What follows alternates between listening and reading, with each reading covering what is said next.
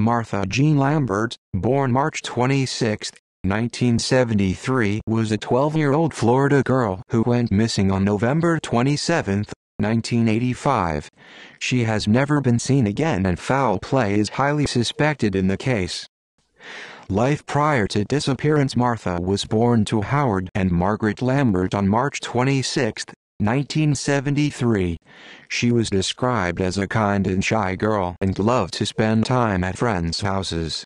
However, Martha's life was not perfect. Her father Howard was an alcoholic and his temper was explosive. Her mother was often fighting with Howard, and her two brothers were strange.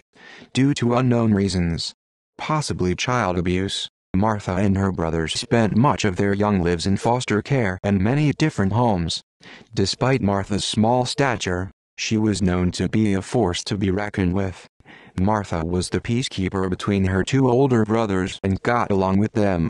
Martha enjoyed spending time with her mother, who referred to Martha as her best friend. Martha enjoyed attending church. She had poor school grades at the time but liked school. Martha liked to eat fried potatoes and spaghetti, liked country music, and liked soccer. Martha loved her family and was excited for Thanksgiving of 1985 because she would be spending the day with her family at her grandmother's house. Disappearance. Martha, a 7th grader, was last seen on November 27, 1985. She attended her classes at Carolinas Junior High School that day, and when school concluded, she went to a friend's residence for some time afterward. She then left the friend's house to return to her own home on Carolina Road in St. Augustine at approximately 7:30 p.m. Whatever happened afterward is not clear, as her family gave varying stories of events that night. Martha was reported missing at 3 a.m. on November 28 when no one could find her.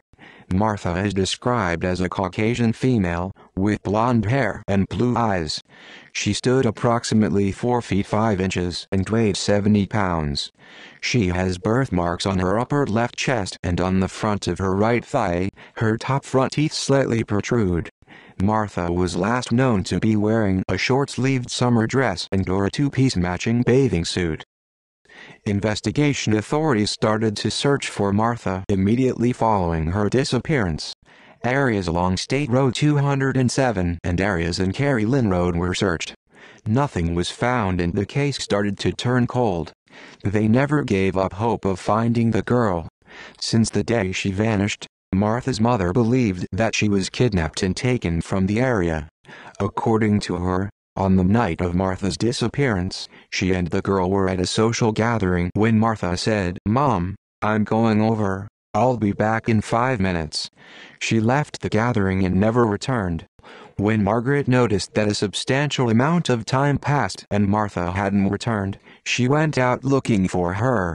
She reported her missing later on. Authorities questioned everyone in the area. Some neighbors stated that they had seen Martha walking west on Carolina Road later that night. Others also reported that they had seen a suspicious green van being driven in the area. It was the only vehicle that was not native to the area. It was apparently spotted soon after Martha left. Her brother, David Lambert, gave varying stories as to what occurred that night.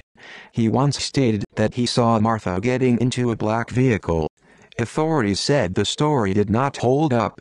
He would then go on to state that he and Martha were having dinner that night when Martha said she was going out.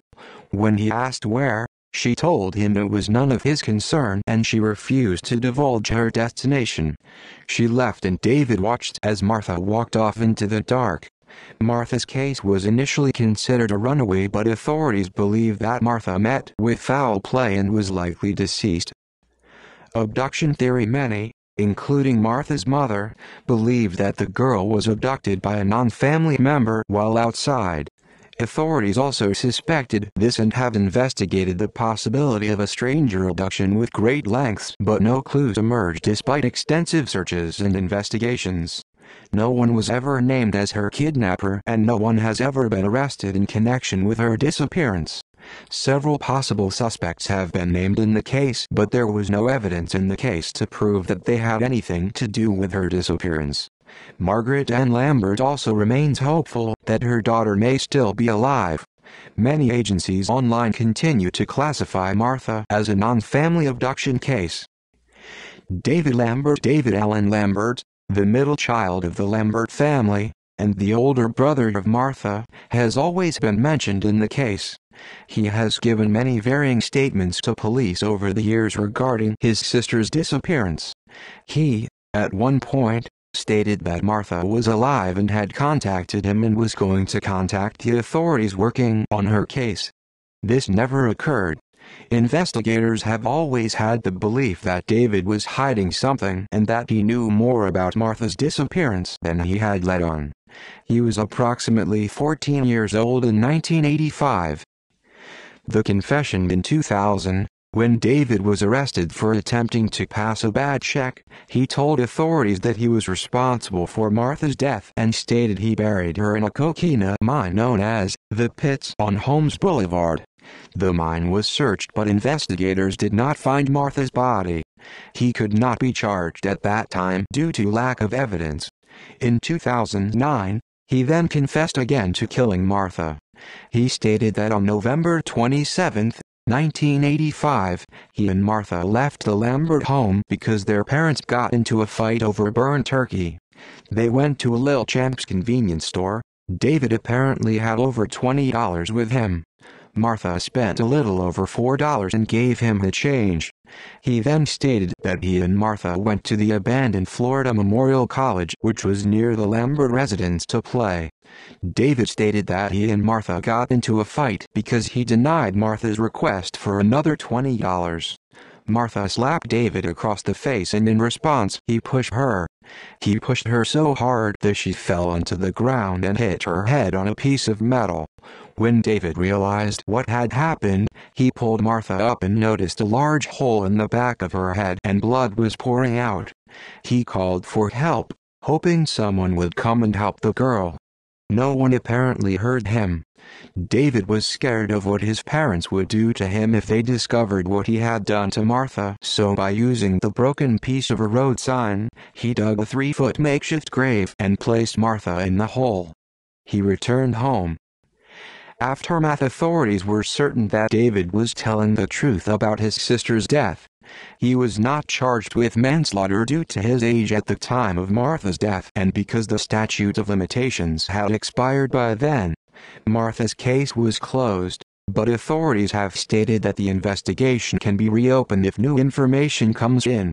Martha's mother remains convinced that Martha was kidnapped and has stated that David often tells tales to get attention.